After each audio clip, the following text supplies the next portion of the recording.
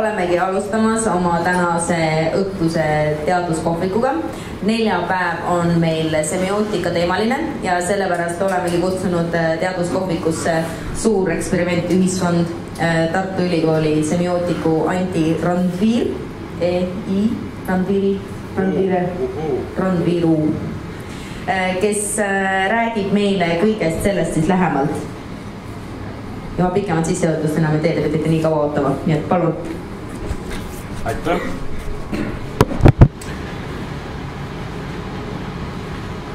Ma vabandan juba ette, kuna ma päris sellise mõistuse juures hetkel ei ole, siis ma pean kasutama ilmselt abivahendeid paberite näol ja kui mu jutt väga segaseks muutub, siis andke mulle märku käe või küsimusega. Niisiis, nagu me kõik teame, semiootika uurib märke.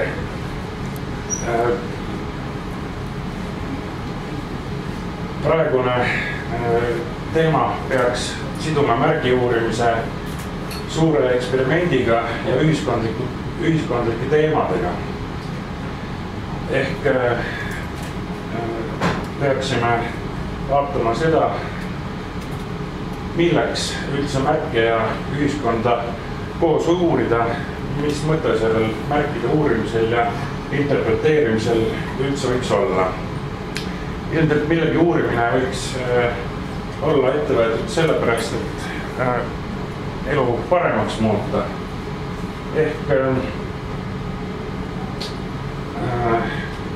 kuidas, kui ühiskonda vaadelda inimeste koos toimimise süsteemina, kuidas muuta inimeste vahelist koos toimimist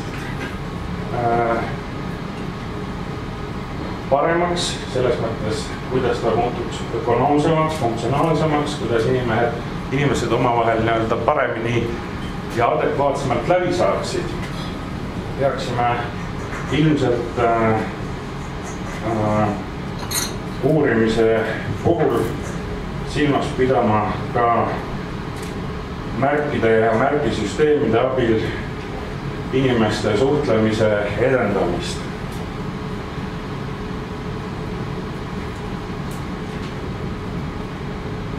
Kui ette võtta ühiskonna ja märkide koos uurimine, siis seda tehes koos eesmärgiga inimeste ja märkide suhteid ja inimeste omavahelisi suhteid paremaks muuta, siis on meil ilmselt kaks võimalust. Ühest küljest loogiline võimalus teha inimeste arusaamine üksteisest paremaks, selle kaudu, et teha märgisüsteeme paremaks, nii-öelda märki lihtsamaks muuta, märgisüsteeme lihtsamaks, nende kasutamist kergemaks muuta. Või teine variant loogiliselt muuta inimesi paremaks, inimesi arusaavamateks, mõjutada inimesi märkidest paremini aru saama.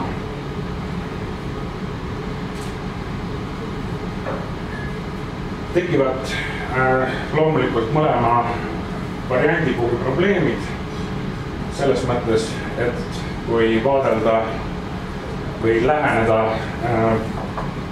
ühiskonna paremaks muutmisele märkide poolselt, siis on selge, et märgisüsteemid on vanad ja kangekaelsed. Nende abil on väga kaua aega inimesed omavahel suhelnud, väga palju märkide ja märgisüsteemide abil kultuuri tootnud ja märgisüsteemide muutmine ei ole lihtne tegevus, kuna märgisüsteemid on inertsed nagu igasugused institutsioonid. Kui me hakkaksime radikaalselt märgisüsteeme muutma, siis kaotaksime me ilmselgelt oma kultuurilise ja tsivilisatsioonilise mineviku või õigemini sideme sellega. Nii et võib-olla läheneda ikkagi sellel poolel, et muuta inimesi, ehk oleks see lihtsam variant. Et muuta ühiskondi paremaks, inimeste suhteid paremaks, seda, kuidas inimesed üksteisest aru saavad märgisüsteemidest ühtmoodi arusaamise mõttes, hõlbustada selle kaudu, et inimesed oleks omavahel sarnasemad ja kasutaksid märgisüsteeme, seega ka oma kultuuri ja ajalugu sarnasemalt, üksmeelsemalt. Peaksime ilmselt siis vaatlema inimese muutmist kahest aspektist. Ühest küljest sellest, kuidas muuta inimest kui bioloogilist isendit, konkreetset tegelast adekvaatsemaks, sotsiaalsemaks, teistega kohanemisvõimelisemaks. Seda on inimesed proovinud teha õpetamise kaudu juba pikka aega.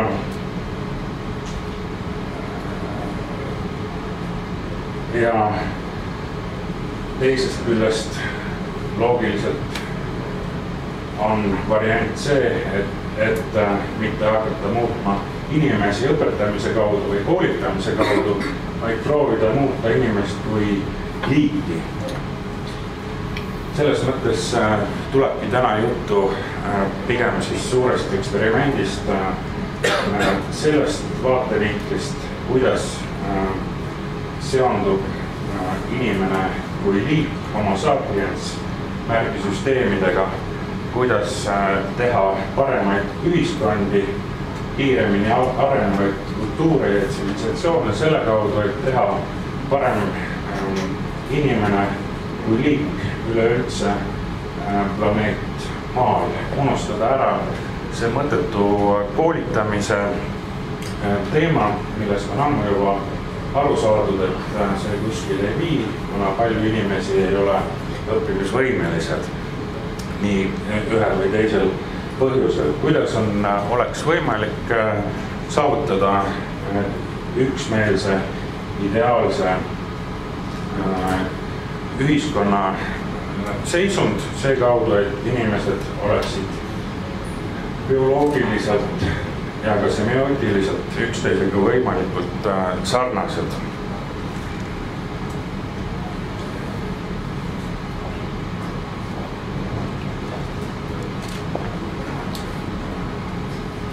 See, et inimesega sarnaseid olendeid, tegelasi, kuid mingil moel siiski füüsiliselt homo sapiensist erinevaid on planeedil eksisteerinud, teab eurooplane, ehk siis meie ajaloo kontekstis eurooplane võrdubki homo sapiens, on teadnud juba pikemat aega, alates keskajast, kus tekkisid ideed antipoodidest, kes elavad Euroopast kaugel, mõned siis järelikult ka eurooplaste all nii-öelda, selles mõttes nad antipoodid olidki, aga siiski omasid mingisuguseid sarnaseid jooni Euroopa homo sapiensiga. Kuid tähelepanu hakkas järelikult liikuma inimeselt kui bioloogiliselt erinevatelt indiviididelt sellele, et inimesed võivad ka oma sisus nii-öelda erineda. Mitte sisus oma koolitatuse mõttes, vaid sisus selles, kuidas üks või teine inimlaadne liik võis omada semiootiliselt erinevaid võimeid, selles mõttes, kuidas erinevad inimtaolised liigid keskkonnaga eri viisil ühendusid ja seega ka omavahel mingisuguste alternatiivsete põhimõtete alusel suhestusid.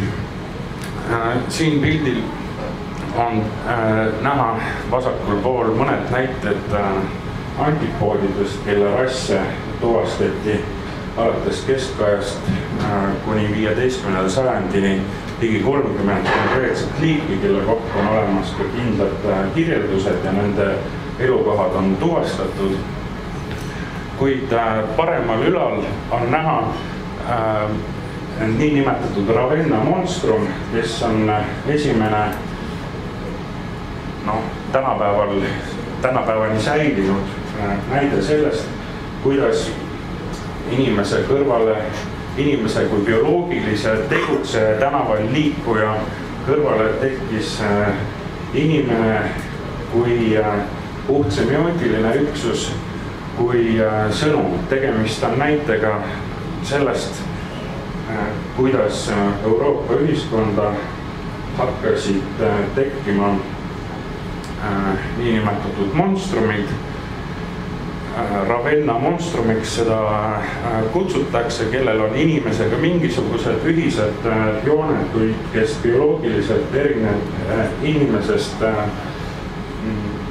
küllaltki märgatavalt. Ja see füüsiline märgatav erinevus pidi viitama ka sellise bioloogilise olendi semiootilisele erinevusele tavalisest homo sapiensi esindajast. Nimelt tekkis tõepoolest Euroopa sootsiumisse inimene kui tekst, puht semiootiline üksus. Antud juhul tegemist oli teatega Jumalalt, tema vihast, eurooplaste allakäigust 15. sajandil, mis pidi olema sõnum eelolevast sõjast Euroopas, mis algab, kui inimesed oma vahelist elu ei hakka proovima jätta. Hakkasid tekkima peale seda loomulikult ka vahevariandid homo sapiensi nii-öelda puht semiootilise kuidas öelda siis tegelase vahele ehk hübriidid. Hübriidid selles mõttes, kuidas bioloogiline inimene võis omandada lisaväärtust selle kaudu, et tal olid mingisugused märgatavad bioloogilised iseärasused võrreldes nii-öelda Euroopa keskmisega. Ehk kõige lihtsam näide siiami kaksikud ja nii-öelda muud friigid. Friigidiskursus elavnes Euroopas just nimelt alates 15. sajandi lõpupoolest. Selles kontekstis, kus hälvega ja puudega inimesi hakkas sootsiumis rohkem nii-öelda alles jääma. Paadi hulgas süvenesid meeleolud sellest, et mingisuguse füüsilise hälve omamine on viide inimese olulisele ka semiootilisele tähenduslikule eelisolukorrale võrreldes liigikaaslastega.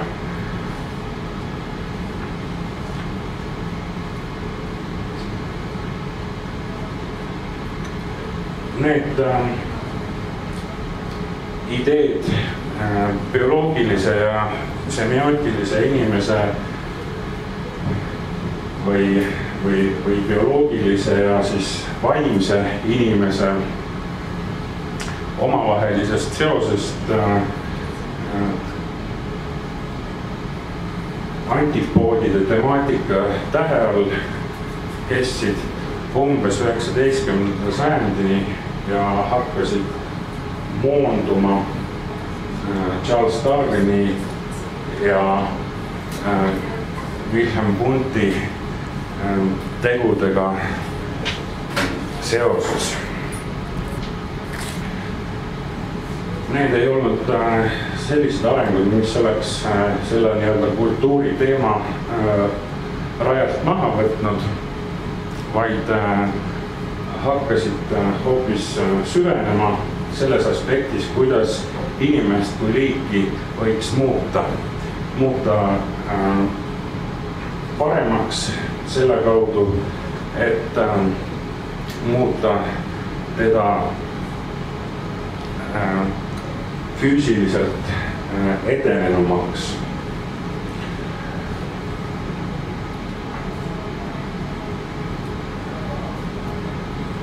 Kui te mäletate, siis 19. sajandi teisel poolel tekkis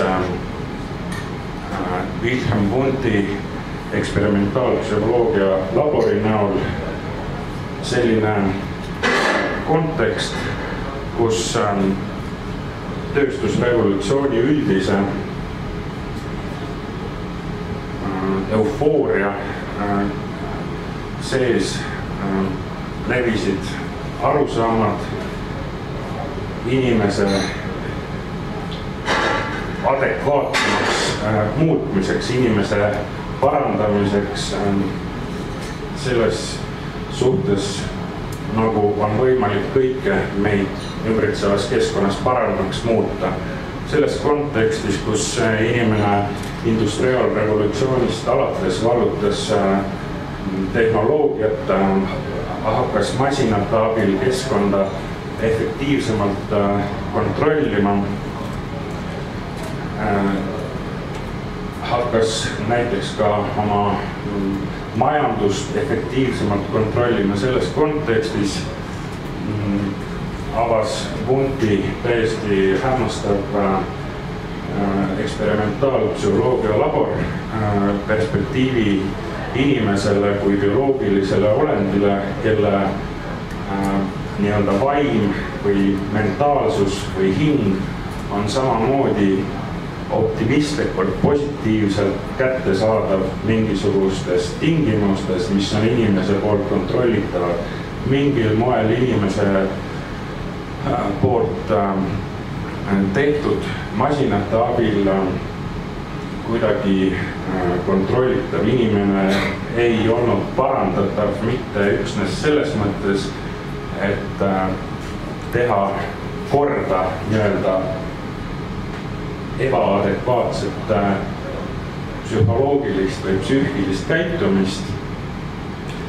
Küsimus ei olnud ainult selles, et eksperimentaalpsühholoogia avanuks tee kas või näiteks lihtsate ajuoperatsioonide abil mingisuguste psüühikal ja psühhofüsioloogilistel protsessidel põhinevate haiguste parandamiseks, vaid tekkisid ideed sellest, et inimest on võimalik paremaks muuta ka liigina. Selles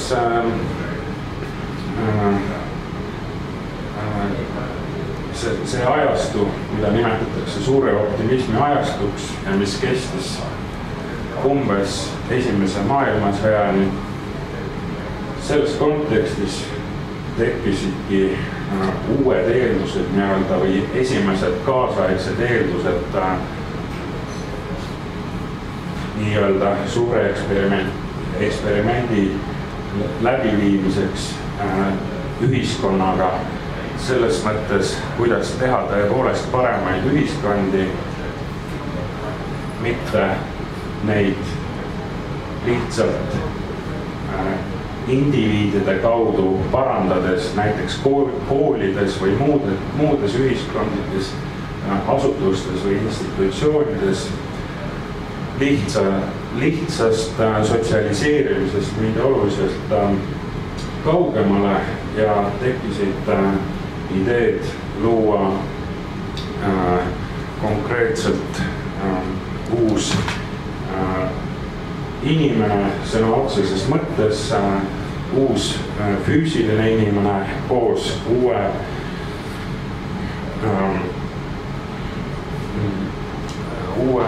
uute semiootiliste tähendusloomisvõimetega. Esimene katse selleks toimus kommunistlikuks äsja saanud Venemaal ja selle eestvedaja oli Ilja Ivanovitš Ivanov, pilt paremal üleval, kes hakkas ellu viima väga loogilist programmi ehk hakkas tegema uue kommunistliku maailmakorra jaoks pädevat uut inimest, seepärast et selge oli see, et kommunistlik riigikorraldus, kommunistlik maailm oleks olnud sedavõrd edenenum olemasolevast, et seda tavalist ajaloost pärinevat inimest ei oleks saanud muuta asjakohaseks uue riigikorraga, uue maailmakorraga hakkama saamise mõttes. Täpselt samamoodi nagu oli loogiline, et kommunistlik maailmakord pidi tulema revolutsiooni läbi. See oli loogiline, seepärast, et kommunism oli niivõrd erinev eelnevatest läbi proovitud majanduspoliitika ühiskonnakorraldustest, et lihtne üleminek kommunismi lihtsalt polnud loogiliselt võimalik. Samamoodi polnud loogiliselt võimalik lihtsalt õpetada olemasolevat inimmaterjali adekvaatseks kommunistiks. Kommunist ei saanud olla lihtsalt nii-öelda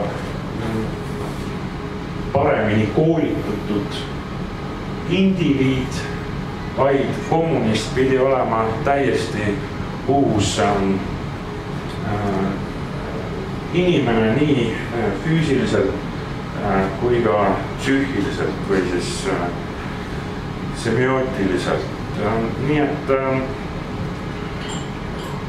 seda teemat hakkaski Ilja Ivanov praktikas ellu rakendama, proovides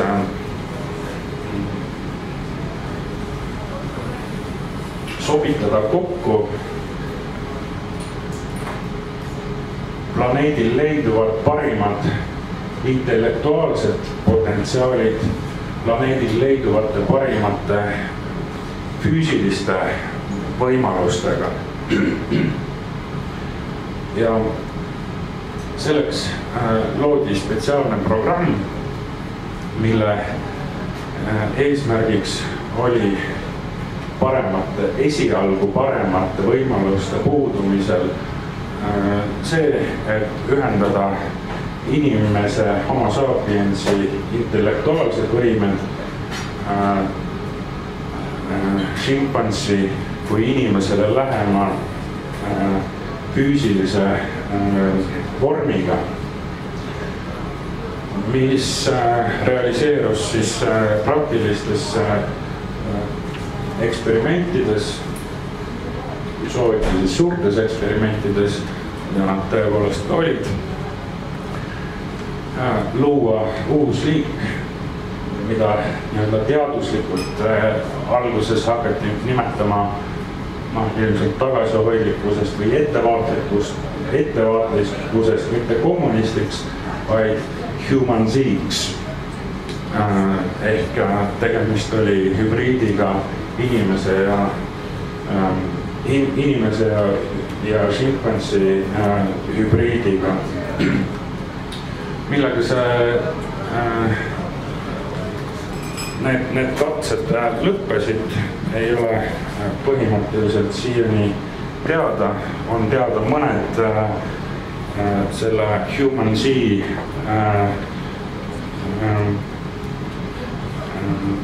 nurjunud sünnid, aga pole teada, mis nende kõigiga lõppkokkuvõttes toimus. Paremal all on üks väidetav foto siis ühest edukast tulemusest. Põhimõtteliselt täpselt samasuguse katsetamisega tegeles paralleelselt Nõukogude Venemaaga ka natsi Saksamaa Josef Mengele eestvedamisel ja tuleb toonitada, need ei olnud tõesti mingisugused tolle aja kontekstis võetuna lihtsalt suvalised ettevõtmised, vaid konkreetsed püüded luua uusi rasse uute maailmakorralduste jaoks, kuna olemasolev inimkeha ei olnud võimeline ei füüsiliselt, ei semiootiliselt kandma neid koormusi, mida kas kolmas Reich või kommunistlik maailmakord oleks neilt nõudnud. Saksamaal need katsed teadaolevalt taolisi väga konkreetseid hübriidväljundeid ei leidnud, kuid olid seotud nii-öelda pehmete vormidega alates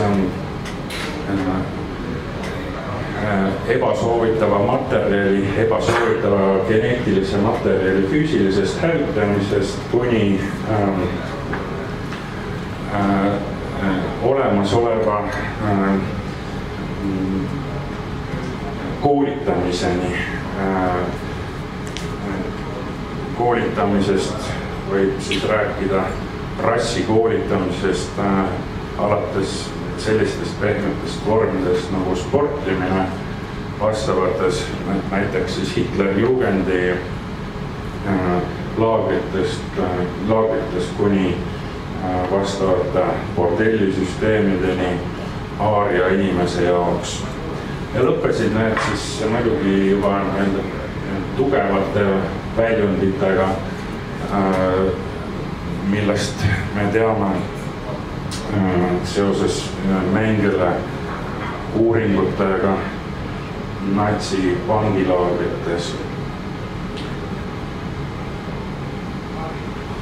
Mingisugust põhimõttelist erinevust selles mõttes, kuidas arendati pehmeid inimese arendamise vorme natsi Saksamaal ja Nõukogude Liidus ei olnud, kuna näiteks paralleelselt siis natsi Saksamaaga ka Nõukogude inimene pidi käima läbi sotsialiseerimistrajektoori alates tähekesest, siis oli vist pioneeriaasta, nagu siin näha on, ja lõpetades siis kommunistliku noore staatusega, mille edukas läbimine kindlustas jõudmise kommunistide ridadesse. Tegemist kaasaega puudutavalt on jätkuva nii-öelda suure eksperimendiga, mis on kaasaja Venemaal leidnud väljundi, kus samuti ühendatakse nii-öelda pehmete arenguvormid eugeeniliste arenguvormidega või aretusvormidega tuntud liikumises, ei saa enam öelda noorte liikumises AHHAA, kus antud lühikeses klipis te võite näha,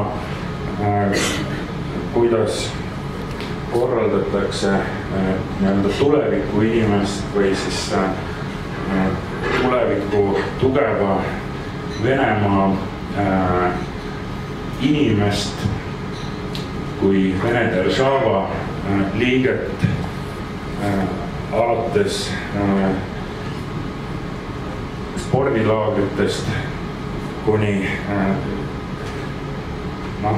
praktilise eugeenikani, kus selle klipi lõpus on näha nende massiabielu korraldamine ja ka selle järgse ametliku massikopulatsiooni jaoks püsti pandud telkide kasutamist. See on üks 30-minutiline lühilõik. The ones who decided to enlist were mainly from the Nazi military. Прошу проект «Наша армия населения считать открытым». Ура! The Nazi Army is a military experience project formed to try and solve the military evasion problem. With permission from Russia's Ministry of Defense, there are currently 20 teams, and they are all turning into the Nazis' military force. From this year, Nashi began a project to encourage its members to marry each other. This is the first couple to come out of that project.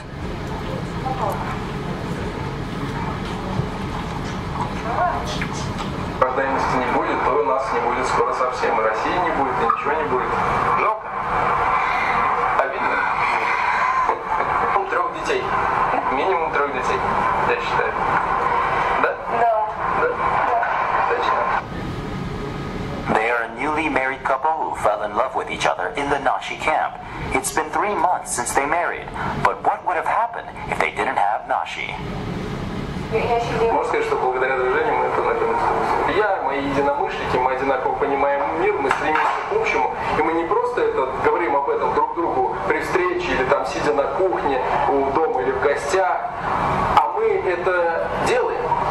Мы вместе делаем что-то такое, что другие все люди воспринимают. И вот приезжают даже из Кореи, чтобы поговорить об этом. Nashi provides a separate space at the camp for newly married couples.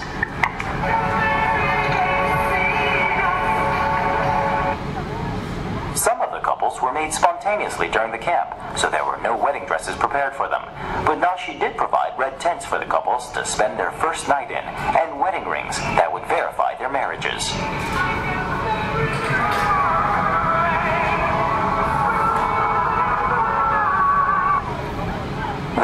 Is to ease the burden of the couple's wedding costs and to marry up more couples under the name of patriotism. It is, in the end, to create a strong Russia by increasing its population. Давайте будем брать с них пример. Знакомьтесь, влюбляйтесь, женитесь и рожайте детей. Быть обязательно многодетной семьей, а это 3 и более детей. Будьте счастливы и нарожайте нам много детей в нашей стране. Ура! Но после вас останутся дети, много детей. Останется наша огромная страна. Иди туда, иди в этот лагерь из красных палаток и смотри. 30 patriotic couples in total have been made this summer. For 2 days, the couples are encouraged to make babies in the red tents floating on the river.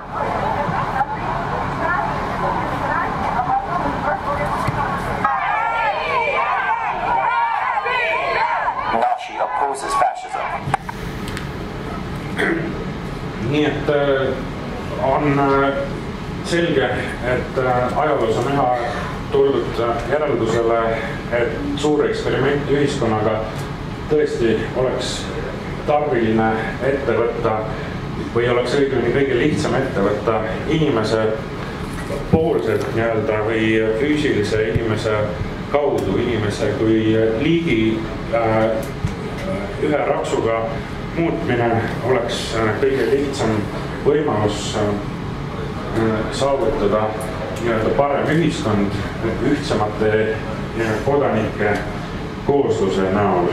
Teisest küljest küsimus, kui meil on olemas füüsiliselt uus inimene, kuidas seda uut inimest ka semiootiliselt uuendada või kui me ei ole radikaalselt uut inimest võimelised olnud füüsiliselt tegema, kuidas teha ta uueks semiootiliselt selles mõttes, kas on normaalne, nagu viimasest näitest näha oli, see, et truust nõukogude inimesest saab järsku putinist ja putinist presidentaalses riigis, kas see on semiootiliselt normaalne või veelgi enam, kas on semiootiliselt normaalne, et putinist saab endisest nõukogude inimesest, kes on saanud nõukogude inimeseks truust ja alamlikust tsaaririigi kodanikust, kes peale kauba oli veel kindel õigeusklik. Lühidalt öeldes on selline endise religiooni, ükskõik mis mõttes me seda religiooni antud puhul mõistame, kas usu või poliitilise usu või mingisuguse muu usu mõttes, kas sellised identiteedivahetused on normaalsed, kas need on lihtne läbi viia. Lühidalt öeldes muidugi on see normaalne ja see on ka lihtne, aga õigemini see pole heal korraldamisel igal juhul raske. Seda on võimalik teha kolmest erinevast aspektist lähtudes, millest esimene on seotud ajalooliste ja kultuurilooliste metavajadustega. Teine erinevate keskkonnas leiduvate objektide määratlemisega. Kolmandaks igapäevase märgimajandusega. Ajaliselt ma vaatan, et meil on võimalik rääkida sellest esimesest variandist, kuidas metavajaduste abil ja ka nii nimetatud makrotähistatavate abil muuta ühiskonna vormilisi väljundeid nende nii-öelda olemuslikku sisu säilitades. Siin on üks näide makrotähistatavatest kui niisugustest kontseptidest või tähenduslikest konstruktidest, mis on suhteliselt ähmased, millest on olemas mingisugused ettekujutused inimestel ja mis omavad erinevates märgisüsteemides mingisuguseid hoopis konkreetsemaid väljundeid, mis oma nii-öelda tuumas ei ole määratletavad, aga mis on määratletavad erinevate väljundite kaudu.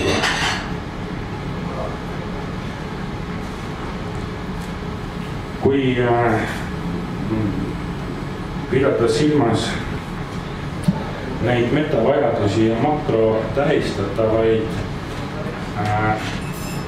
uue inimese loomise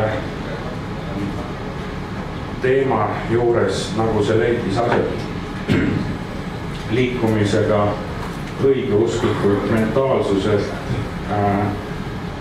kommunistlikusse mentaalsusesse, siis niisuguste makrotähistatavatena on välja toodud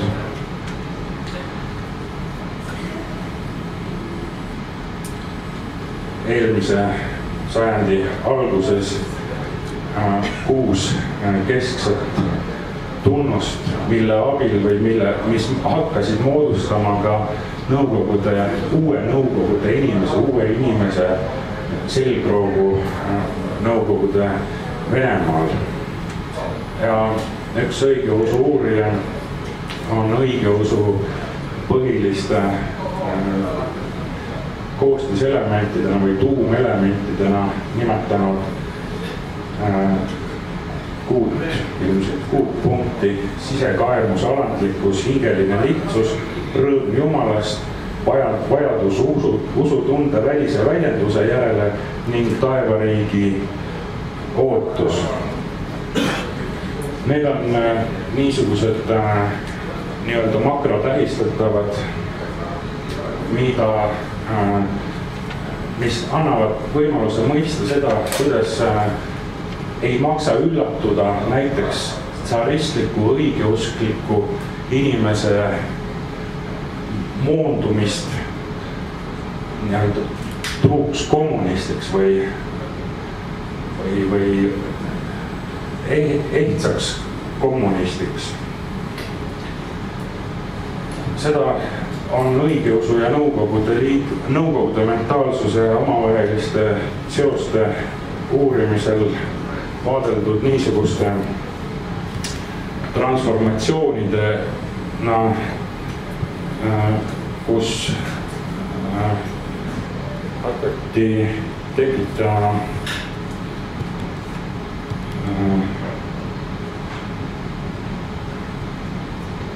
asendusi niisugustele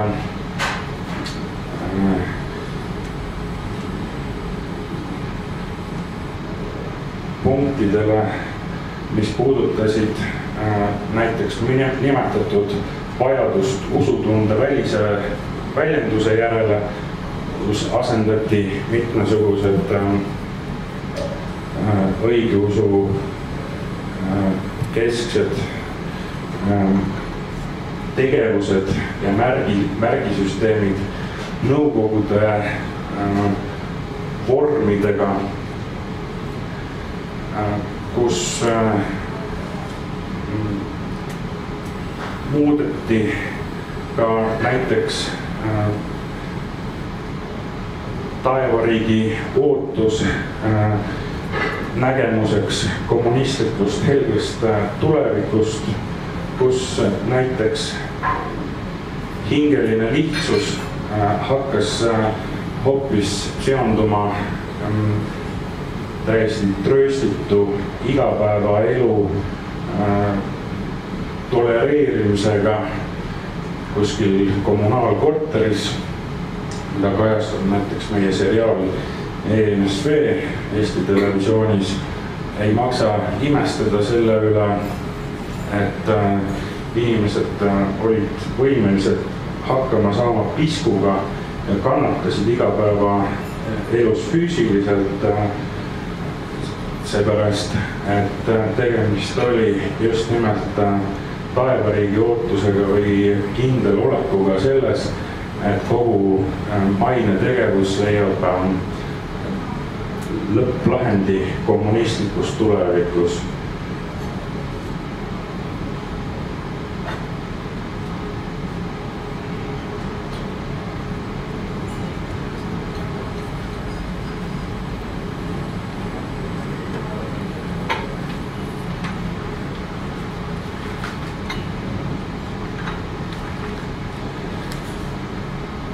Selge on ka see, et näiteks kui hingeline lihtsus ja materiaalne sisutus oli õigeusus olnud teada-tuntud asi, siis Nõukogude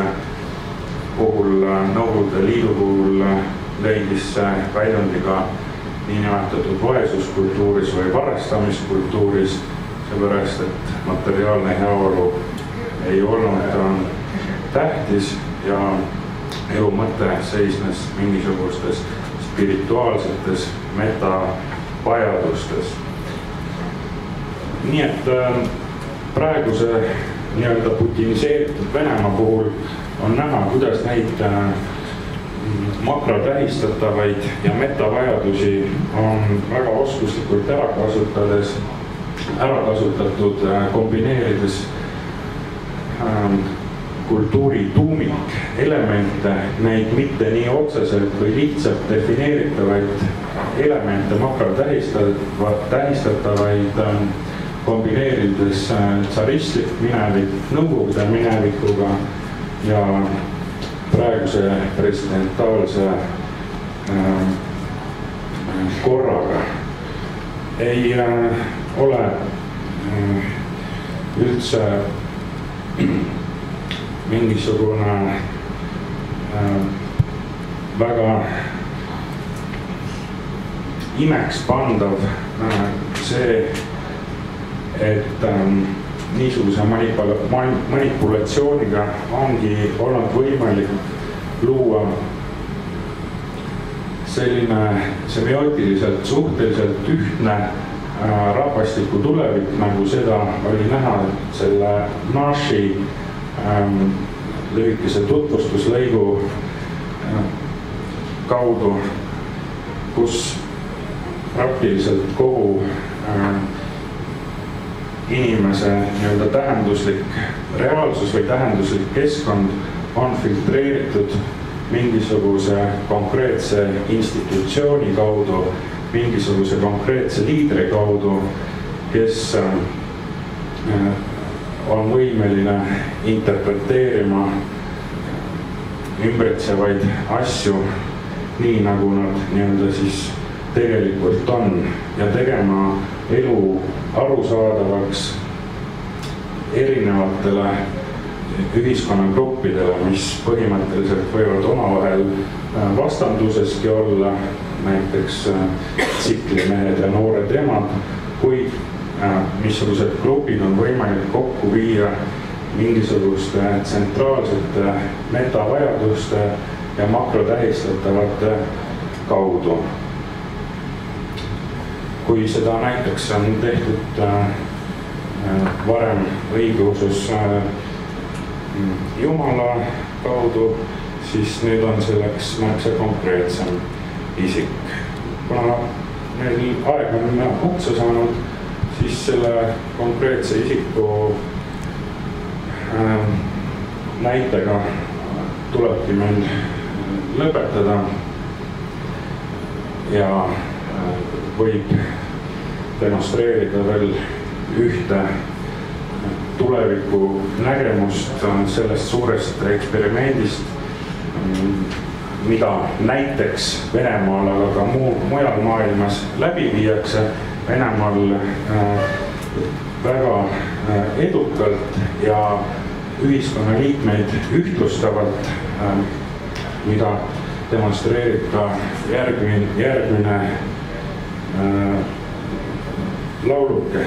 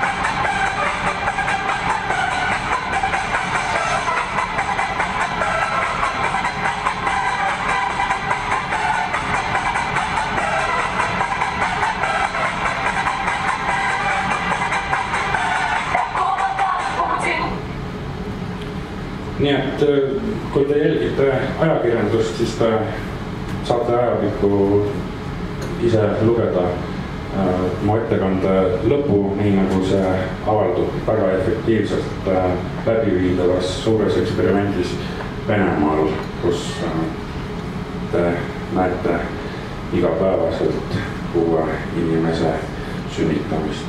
Tänan tähelepanu eest.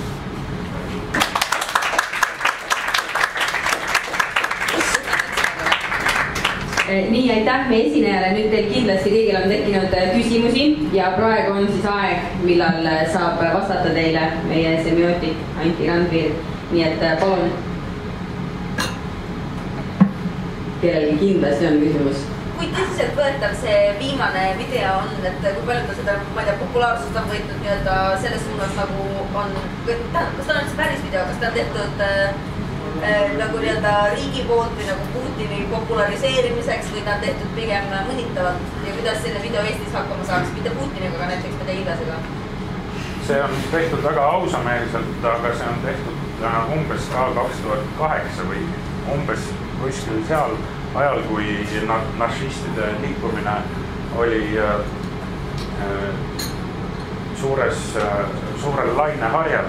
Naršistid, kui tõesti see seltskond või see formaat, see uue inimese formaat, mis oli loodud Kremli administratsiooni poolt ja see oli laul, mida esitasid nad oma massimeeleavaldustel Putini toetuseks pidevalt. Aga see liikumine hakkas kasvama juba liiga suureks lõppkokkuvõttes, hakkas muutuma omaette sellest administratsiooni struktuurist ja kultuurist, hakkas liiga iseseisvaks muutuma ja kaugenema, omaette kultuuriks muutuma. Nii et see põhimõtteliselt suunati varjusurma see kaudu, et selle liikumise juht toodi sellest uuest tekkima hakkavast kultuurist Kremli administratsioon ja Putini kultuuri juhtiva administratsiooni üheks ametnikuks. Sellise kavala liigutusega see liikumine pandi justkui riiulile, kus seda saaks uuesti võtta, teda ametlikult ei ole likvideeritud ega halvaks kiidetud, aga ta on moondatud nii-öelda, kuidas Lenin ja Stalin ütlesid, kasulikud idioodid, keda võib vajaduse korral hakata rakendama nii-öelda 5. kolonni tekitamiseks, et tegemist on väga ausameelse lauluga, aga see liikumine on praegu sellises stand-by olukorras, kuna ta hakkas tegutsema juba liiga aktiivselt. Kas sain täna vastata? Ma mõtlen selle teise poole peale ka, et kui ma nüüd teeks Ilvet, et sellist meest on Ilves, ma tahan. No see Eesti tingimustes on keeruline, seepärast, et Eesti tingimustes me räägime pigem suurest eksperimendist selles suhtes, kuidas on võimalik üleval pidada riiki ilma ühiskonnata. Et see laul ja see identiteedidiskursus, mida see laul Venemaal esindas, see on loodud olukorras, kus on olemas konkreetne riiklik struktuur ja konkreetne nägemus inimestest kui mingisse konkreetsesse ühtsesse ühiskonda kuuluvatest tegelastest. Aga seda viimast meil Eestis ilmselt ei ole, kui meil elame ikka veel vähemalt 2 Eesti tingimustes, kus meil on väga raske mingisugusest ühiskonnast üleüldse rääkida, siis see ilmselt see lauluki oleks mõeldav, aga see oleks tõsiselt võetav ainult väga väikeses seltskonnas, et see ei kannaks suurt eksperimenti välja. Aga millist laulu, millise videoga meil vaja oleks? Ma ei tea, võib-olla peaks pöörduma kuskile Kreisi raadio arhiivi. Aitäh küsimuse eest, aitäh vastuse eest. Kas kellelgi veel küsimusi?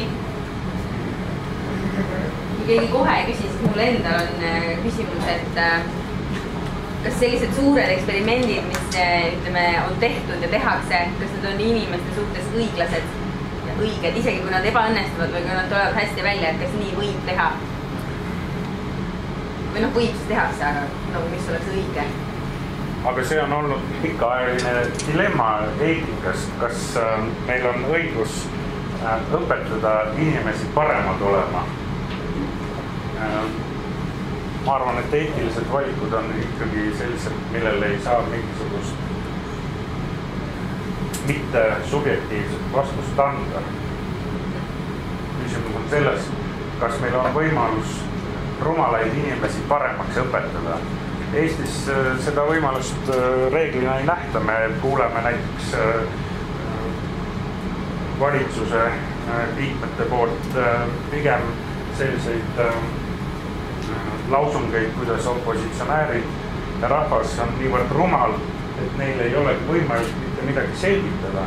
See on ka selline eht kommunistlik või pehmemalt öeldes totalitaristlik vaatenurk, mis tähendab seda, et